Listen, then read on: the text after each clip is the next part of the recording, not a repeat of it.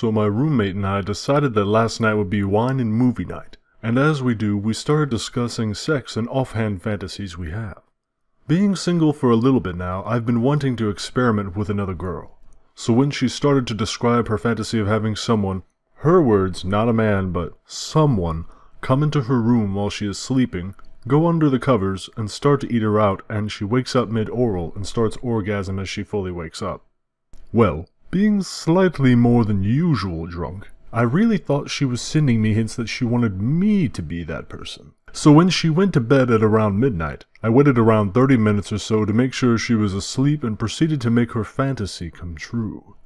Now, considering this was still a less than usual experience for me, as I have experimented with women before but not much, I thought I was doing a pretty good job of oral on her, and when she grabbed my head and started pushing herself into me, then I thought I was doing a great job.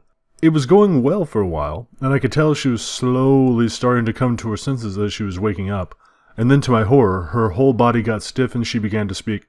"Ottawa Lady Lumps, is that you?" "Mm-hmm," with a face full of pussy. Could you get out of my room?" Silence. As I slither out from under the covers and walk shamefully to my room, I have never been more embarrassed and ashamed. I'm in my room and just heard her leave, so hopefully tonight we can laugh it off.